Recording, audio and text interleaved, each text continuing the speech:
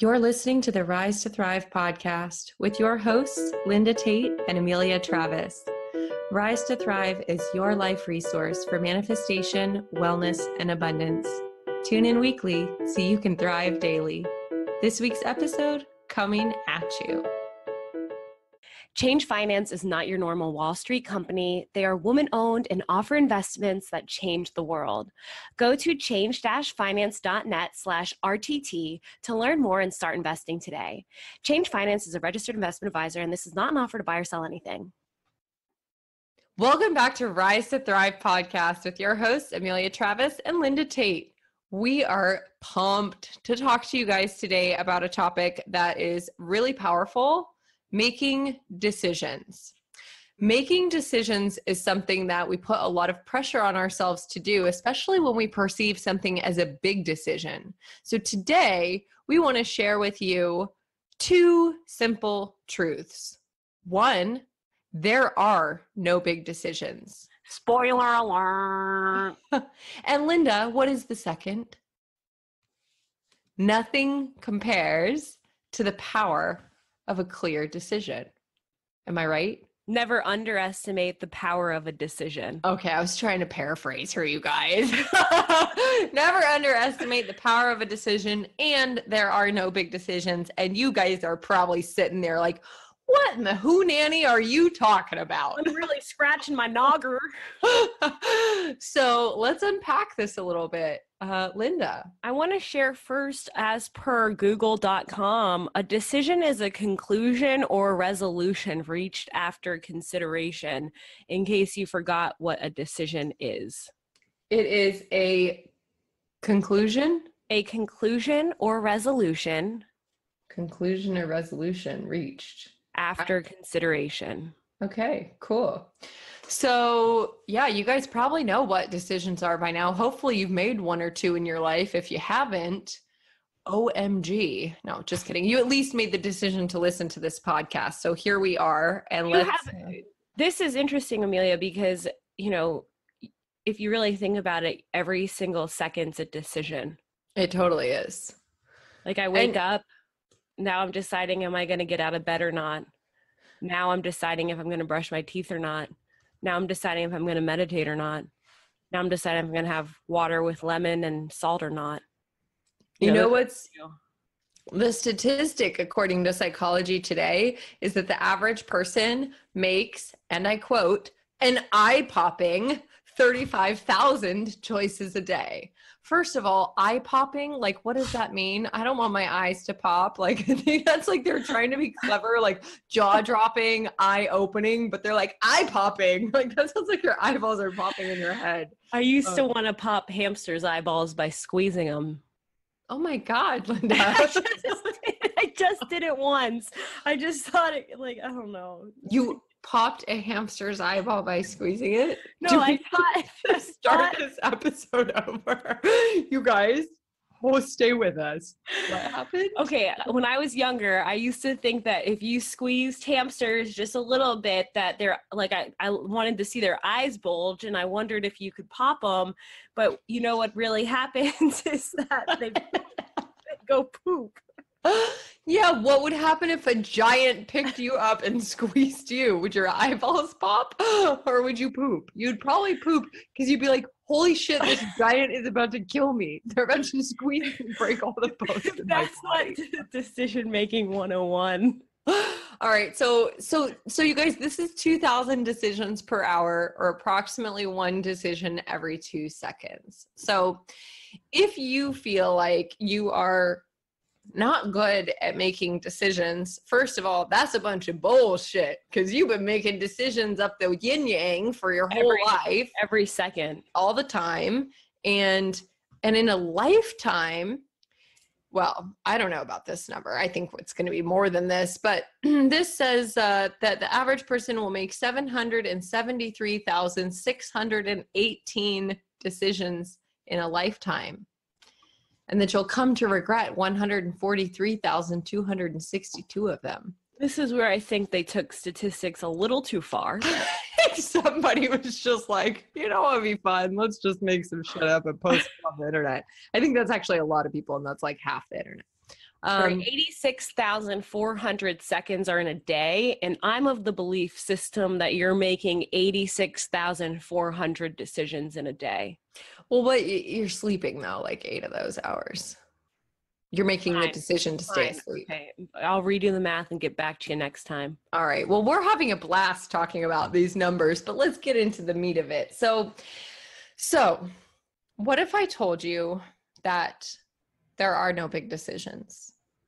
And you'd be like, Amelia, you are wrong, because it was a big decision to get married. It was a big decision to quit my job. It was a big decision to, buy a house, right? These are big decisions. And I say, no, they are not big decisions. They are a series of small, clear decisions that you continue to make day after day, week after week, month after month, year after year. The decision to buy a house, there's the point at which you decide to sign the promissory note. There's that might be the point that feels like a really big decision, but you continue to make the decision to live in the house, to pay the mortgage, to pay the homeowner's insurance. Those are continual decisions that you keep making, where if you chose to do something differently, sooner or later, you would not live in the house anymore. And you decided to buy the house long before you signed that promissory note. Had you decided to buy a house? Yeah. Had you come into that resolution, and then part of the decision making process was, to keep making the decision to buy a house, which caused you to keep looking at houses and keep considering different things. And you made a gajillion different decisions in that about what you wanted or needed in the house and what you didn't want or need. So where are we going with this? Well, I think that a lot of us spend a significant amount of time in pain, in suffering, in frustration, because we're in the place of perceived indecision, which, by the way, staying in that place of perceived indecision about whatever the particular topic is also a decision. Heads up.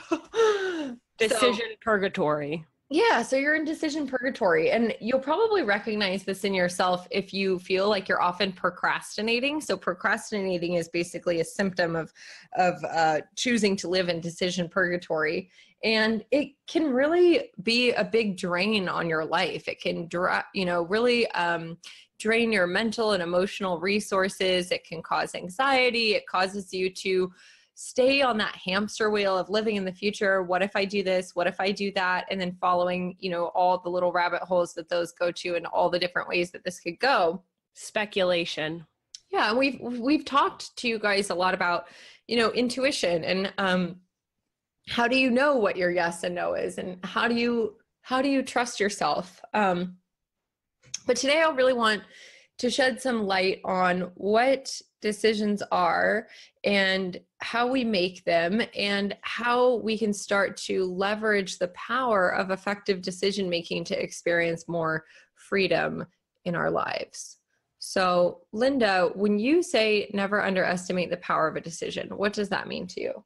For me, that means that in any instant out of all of those 86,400 seconds of whatever number of those you are actually awake, the decision you make in any of those moments could change your life. And literally any decision could change your life. So when I say never underestimate the power of a decision, it's when you move from indecision to decision that you're stepping into something different.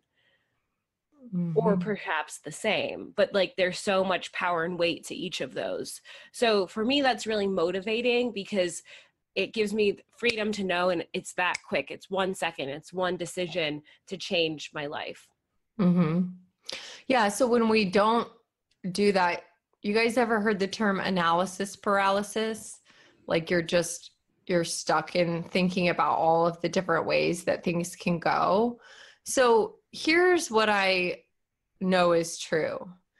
I believe that what we perceive as the size of a decision, it really doesn't have anything to do with the decision's size. I don't believe that decisions have size. I believe that all decisions are essentially the same size. One size fits all. One size fits all decisions. But what we perceive as the size of a decision is based on how that decision will impact our identity. So I think this is one of the primary things is once you make this decision to buy the home, to eat the burrito instead of the salad, there it is again, to go on the third date with that person, to sleep with them, to say yes, to say yes, to say no, to buy the car, whatever the thing is, it's about the impact on your identity. Who is it going to require you to be that you made this decision? And what parts of you will you have to let go of because you made this decision? So I think this is like especially potent for us with relationships, whether we're agreeing to become more committed in a relationship, like Linda, you just got engaged. When you had to make the decision of saying yes or saying no to Brendan when he asked you to marry him, that decision was informed by your future identity, right? Do I want to be Linda Andrews? That's his last name, right? Mm-hmm. Yeah. Do I want to be Linda Andrews? Do I want to be a married woman? And then what do you perceive that identity to mean? It's funny because exactly those questions, even 6 months prior, it was like the idea of being married, I had really had like a hard time digesting. And I realized that like the indecision around that was really all coming from me because of having some issue with the perceived identity change of that decision. And when I had cleared that up, everything shifted. And the yes to saying, yes, I will marry you came long before that actual ask, right? It's like when you're signing the promissory note, the decision to buy the house wasn't in that signing of the paper. The decision to be married wasn't necessarily in that yes. It was quite a while prior to that. But I had... And even that was probably not a singular thing, but it was a compound of, millions of little decisions. It's like, taking inventory of all of the communications you guys have had and all of the conflicts you guys have had and how you guys work living together. It's like you're synthesizing the information and I believe in relationships, we're constantly making decisions about what we want and what we don't want, what we're willing to tolerate, what we're not willing to tolerate. And so, that one singular yes was really, it was a million other little yeses that you had said to stay with him, to choose to remain in communication, to choose to overcome conflict, to choose to stay in monogamy, over and over and over and over and over. And so then when that one, what we perceive as the big decision is really not a big decision at all. It's a series of small, clear decisions. Right. It's sort of like, yeah, obviously that was the yes. Like I'm making that same yes every single day. Mm-hmm. Mm-hmm. And then it's on like a continuum, right? Because you could say yes to the engagement and then and I'm not saying you're going to do this, but then it could shift and change and become a no, right? So this is another factor of decision making, is like one of the things that affects how we perceive the size of a decision is its longevity or its permanence, right? So we perceive marriage as a big decision because we perceive it to be something that has permanence, or at the very least longevity, that's going to then impact our identity for the foreseeable future. Like same thing with having a child. Having a child is perceived as a very big decision because it's a very permanent decision, right? Once those little suckers come earthside, they're there. You got them for life. And obviously there are decisions that can be made. You can choose to let your child be adopted. You can choose to be a neglectful parent and not be present. You can choose to be an absent parent and not be in your child's life. But, we perceive having a child as a big decision because creating a human is a pretty permanent thing to do. Right. And then I'll give my caveat, the only big decision, true big decision, I believe, is death. Choosing to take your own life or the life of someone else. That's something that I say we can call that a big decision because it's a permanent decision. So it doesn't allow for the evolution or the shifting or changing of the decision. So could only big decisions be permanent? I think so. I stay away from like words like only. It's just an interesting thought. I think that I feel pretty comfortable saying that there's no such thing as a big decision. There is such a thing as a permanent decision. And I believe that death is pretty much the only one. Like death and life. I mean, but the thing is, and like I'm not saying anyone should do this, but like we can create life and we can take life away, right? So like there's no undoing. But there's undoing creating life by taking it away, right? So but there's no undoing death to our knowledge, right? You could have another baby, but like, yeah, we're going down the rabbit hole here. But I wanted to say decisions equal information. Mm-hmm. Information that's part of the grand experiment. Yes. You want to unpack that a little bit for us? Yeah.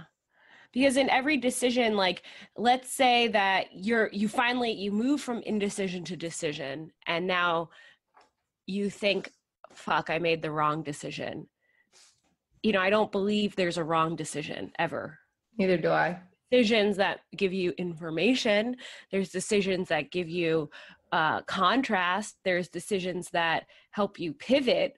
And maybe, I have someone close in my life that decided to move in with their partner and they decided to end their relationship that same day.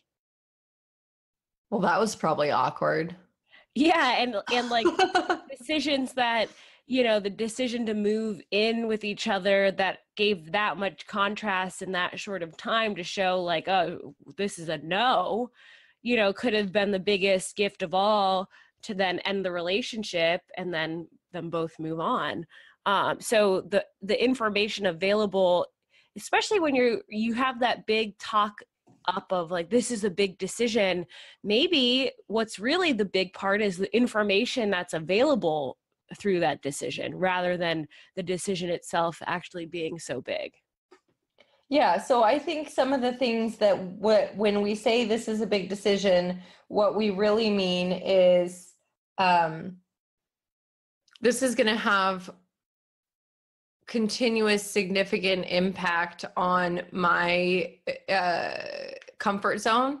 It's going to require me to experience life differently than I'm currently experiencing it. Or, like I said, with identity, this is going to require me to step into a new way of moving and being in the world, something that's not familiar to me yet. I don't know I think parenting is a really great example here. Like when I think part of the reason that it feels like such a big decision to have a child is one, the permanence or the longevity that we already talked about, but two is the identity. It's then shifting you from a person who has autonomy and agency and the freedom really to be and do whatever they want to someone who has to continuously consider this other being in all subsequent decisions. So, and it being extremely or 100% up until that point, unfamiliar, right? Exactly. Like you can't know what parenting is like just from watching other parents, right? You could have some semblance of the idea, but you won't fully know until you are a parent. Exactly. And then it also has an impact on finances. So how things will impact our financial situation is another big contributing factor to how we perceive the size of a decision. If it's going to stretch your finances thin, if it's going to make you considerably more money, like if something, if you were given the decision to do something that was completely against your morals, and for doing it, you would receive, $1 million. That would feel like a big decision because it would cause significant change in your identity. It would require you to step outside your comfort zone. It would have a massive impact on your finances. So it's this reverberation of change that will happen in your life that is really, I think, how we measure the size of a decision. the reason that you guys might be like, okay, so this is all then semantics. Like you're saying there are no big decisions, but you're saying that it's going to have, significant impact in this areas of your life. Yes. The important thing that I want to like really communicate though, is that decisions they happen in a series. So you don't just make it once, you keep making many different decisions every moment. And those are ever shifting and changing that then weave the fabric of reality that you're actually experiencing. So, as Linda says, like you can pivot at any time. You can have made one small, clear decision, and then you can be like, oh, actually, this is creating an impact on my identity or on my comfort zone or on my finances or on my relationships or on some aspect of my life that's not what I want. So I'm going to pivot and I'm going to make a different, small, clear decision. And what I also really want to emphasize is that, most of the big changes that we want in our lives, whether it's changing your body or the way that you nourish yourself or changing your job or changing your income or changing your social positioning. Like we think of a lot of these things as like a big decision, but it's not a big decision. It's about getting really clear on who you want to be and what you want to do, and then continuing to make small, clear decisions every day that lead to that point. It's like the aligned action, like through your decisions. Yeah. It's like you can decide that you want to lose 20 pounds, and the power of that decision has energetic impact, but it doesn't have results unless you continue to make small, clear decisions every day about how you want to move your body, about how you want to eat, about how you want to speak to yourself, and about what you choose to perceive when you look in the mirror. How are you going to, yes, there's the actual like measure in that one of like losing a specific number of pounds, but the decision itself isn't something that you just make once. It's something that you do over and over and over. And this is really the central message that I want you guys to understand, because I think there's freedom in it. I think that instead of looking at that thing that's on your horizon that you want to do or that you've been putting off or whatever it is, that you can ask yourself, is this really a big decision, or is it a small, clear decision that I can make today and that I can honor and continue to make tomorrow and the next day and the next day and the next day until all of those small, clear decisions add up to an entirely new life? There's a quote that I love. It's, in the moments of decision, your destiny is shaped. And I think the add-on to that is, in every moment, you're making a decision that's shaping your destiny. Absolutely. So how do we get better about making decisions? How do we, and if you guys haven't listened to the episode, Trust Yourself yet, go listen to that episode, because we'll give you some actual tools for discerning at least your intuitive yes or no. But I think we can give you guys some strategy and some ideas too, to become more practiced at making those small, clear decisions. Yeah. And one of the big things here is recognizing that in your mind, you might be building up big versus small decisions. And the reality is you're making tons of decisions every day, all the time, in this moment, even to be listening still, to be listening still, to be listening still. That's a decision. And so whether it's a big decision or a small decision, any decision, know you're always making decisions. Get confident in yourself as a decision maker. And we've talked about this before, when your language is supporting like, I don't know, well, I don't know, like you're giving away your power in that. Mm-hmm. And honoring that you do know. And the decision, right? Maybe the internal decision versus the external action, they go hand in hand. So I could make the decision to lose 20 pounds, and I could make decisions, I could take opposite action. And so it's aligning the action with your decision to support the outcome that you are headed towards. Mm-hmm. And an element of surrender. Always. Oh, always. Yeah. So a couple of things that might help you get out of analysis paralysis and start to feel more confident in making these small, clear decisions.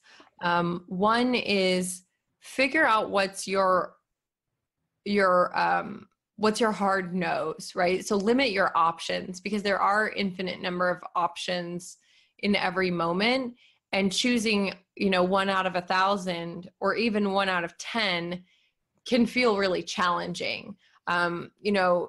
The psychology of decision making is that it's easiest and most effective when we're deciding out of 2 or 3. 2 or 3, we can usually make a pretty clear decision. So can you narrow down the choices? And I always find 2 can feel like limiting. 3 feels like, like the escape option, like 3, like come up with 3 great options. Yeah. So when you're narrowing down, from, let's just use like shopping as an example. Maybe you're dress shopping and you've got an event that you're going to go to, and it's like, oh man, feels like a big decision to decide what to wear. Well, you're always going to have decision parameters, right? So, and you may not even be aware that this is happening, but like first you're going to decide, like, is this a ball gown or is it a cocktail dress? Like that's one decision. And then you're going to decide, like, is it like, formal or semi-formal or casual? Do I want to show skin or not show skin? Do I want a neutral or a pop of color? Like these are all decisions. The online shopping filters right now. Exactly. So you can kind of create online shopping filters, but in your own mind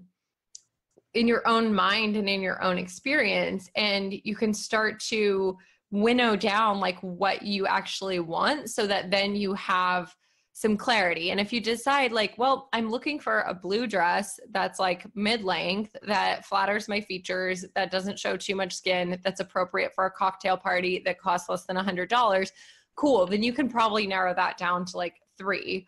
Not if you're online shopping, it'll still be like 800. But once you're left with 3 decisions, then make your choices. So the message here is limit your options. Another hot tip for decision making is like check in with your body first. Halt. Are you hungry, angry, lonely, or tired? Because probably not the greatest time to make a decision other than sleep, eat, or like go move your body and get your anger out, right? Try to make your decisions and your choices from a place of intentional calm and self-trust, rather than a place of reactiveness or panic, right? I think sometimes, especially if you've got that analysis paralysis procrastination thing, you guys tell me if you're with me on this one. Are you ever at a restaurant and you have the menu and you're looking at the menu and you're like, okay, I could have this or this or this, and maybe there's like 3 to 4 things that you want, but you haven't made the decision yet, and then a server comes to the table and they're like, are you guys ready? And maybe your partner's like, yeah, we're ready, and then you're like, oh shit, I'm not ready, and then you just like your eyes land on something, you're like, I'll have the waffles, and you're like, I don't even like waffles, right? But like so this is making decisions under pressure, under panic, and like there are strategies that you can learn so that you can be more effective at making decisions under pressure. I would say, the first would be to say, actually, we're not ready. Come back in 2 minutes. Otherwise, you're going to end up with the waffles that you didn't want. So don't make decisions when you're hungry. Never make your hangry decisions. With decisions that are, when you're making decisions, being clear of the outcome is really helpful. Like if you want to check that alignment or based on your values, but if it has to do with a certain area of your life, checking in around what's important or what is your desired experience or desired outcome, I find when you do that, the decision making can become so clear through that, and often writing things down, very helpful.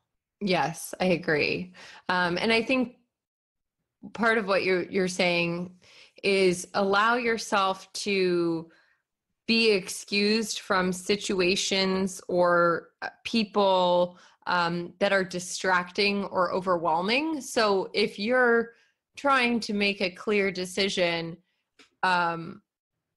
probably not the greatest time to like go and scroll on Instagram, right? And being stimulated with a bunch of other people's content and ideas and opinions.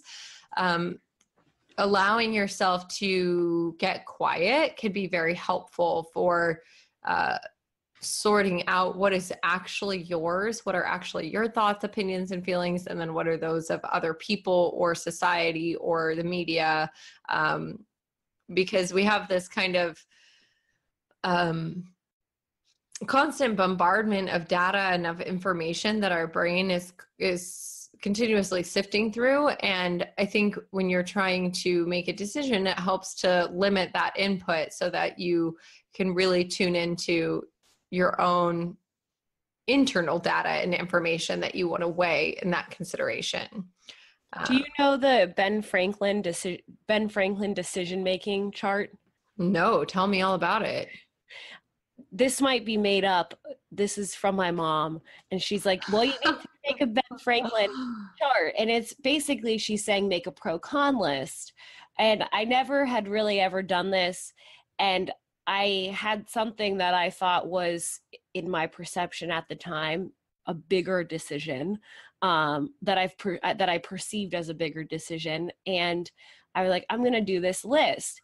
Well, in that process, what I discovered was not only a pro-con list of the yes and a pro-con list of the no.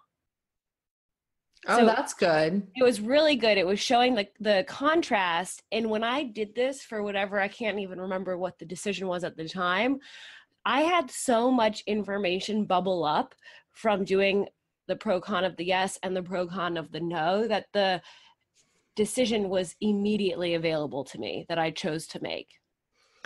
Yeah, that's really interesting. That's something that, when I was little, my dad was an attorney, and when we wanted something, he used to have us do a presentation. And in the presentation, we had to present the pros and cons of whatever it was that we wanted for ourselves, but also for our parents, right? So the pros and cons for them of me going to this sleepover or going to the $500 cheerleading camp or whatever it is would be different than the pros and cons for me. And so it's similar. I hear what you're saying is like, look at it, not just as singular pros and cons, but like if you go with decision A versus decision B, what are the pros and cons of each? Or if it's a yes, there's going to be pros and cons in there too. If it's a no as well, I'm going to use that. That's good. Yeah. So it becomes a quadrant, and so much rich information and what can start to happen. And this is something I often look for if it's feeling like either or. I always look for the creative hybrid. So if I try to move it to a both and come up with a creative solution that's a both and it can be really fun and dynamic and looking at something in a way that it was never available because I was doing an either or, and the both ands are where it's at. Huh. So there's this, you guys have maybe heard how like Steve Jobs always wore the same outfit, and same thing with Mark Zuckerberg. I don't know if Elon Musk does it too, but very, very trendy for these extremely high level entrepreneurs to limit the amount of decisions that they're making in non-important or non-impactful areas of their life, so that their decision-making power can be saved for decisions that feel more important to them. So there's this idea that decision-making power is like a depletable resource. And if you've ever noticed how at the end of the day, it can be a lot more challenging to make clear decisions. At the end of the day, you're just like, I don't care anymore. Like, just get the pizza, or like do whatever, like just stop asking me questions, because I just like, I can't answer you right now. So another suggestion that you guys could consider is like, make those pros and cons lists and then sleep on it and let yourself make the decision in the morning when you're clear. I'll have the pizza now. Right? But at the end of the day, it can be more challenging because you've made whatever 35,000 decisions already that day. And you're like, I'm not making 35,001. I'm just done. So you go for the path of least resistance. And that 24-hour rule, if you can be an impulsive decision maker, having some hour framework to give yourself simmer time can be very beneficial instead of the yes and then you're like, what did I just sign up for? Mm-hmm. Have you heard of this other quadrant I'd like to share? I'd love to hear it. It's the urgent, important, not important, not urgent. So if you have this box of these 4 urgent, important, not urgent, not important, and sort of find out where whatever you're deciding lands, it can give you a better idea of how much of a priority you want to have it. So you have some decisions that, like the handyman's coming over tonight because you have a leak in your sink. That's urgent and important versus we can paint the house someday. Yeah, I like that. I think that's helpful. Important, but not urgent. And that helps me decide like the expeditedness, made that up, how quickly I'll respond or how much to prioritize something using those. So what we want to invite you to do, dear listener, is consider in your life right now, is there anything that you have been putting off because it feels like a really big decision? And maybe it's something that there is a clear desire there. There's something that you want to do or that you feel called to do, and you just are putting it off because you feel like it's a big decision or you feel like you're not ready. Try this quadrant of, urgent and important. Try the pros and cons of yes and no. And then check in with the permanence of the decision, the longevity of the decision, its impact on your relationships, its impact on your finances, how far it's going to put you outside your comfort zone, and then how you perceive that your identity will shift in making this decision or not making this decision. And then ask yourself, is it really the decision that's big, or is it just big in my mind? And really I can make some small, clear decisions that I can either choose to continue making or choose to discontinue making tomorrow or the next day or the next week. And then you can decide to begin, because there's a quote from Gady that says, whatever you can do or dream you can do, begin it. Boldness has genius, power, and magic in it. And it's one of my favorite quotes. And I think I may have shared it back in our very first episode, Start Before You're Ready, because I really believe that the secret to most of what we want is to decide and then to begin and to keep doing that every day. Decide today, begin today, and keep doing that over and over and over. And I'm telling you, it's magical. Like you will see the things that you want in life manifest. You will get so much information. You will gain confidence through that information, whatever happens. And I think that's what's so important is we get so afraid that we will, like you said, Linda, make the wrong decision.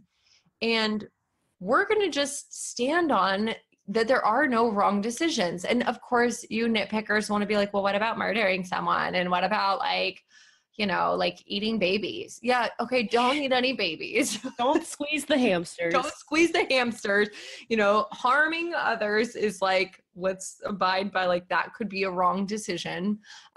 Stealing, but even when I look back at my own past and all of the harm that I've committed unto others and all of the lies and stealing and things that I've done, were those wrong decisions? And it's well, they did cause harm to others. And it certainly would be interesting to see how my life would be different had I not made them.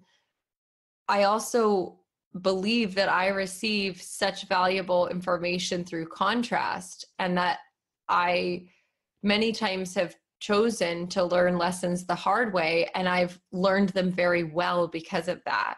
So the compassion that I can now have for having made what others might perceive as a wrong decision, it was formative for me and it made me the woman that I am. And so for me, I don't feel like they were the wrong decisions.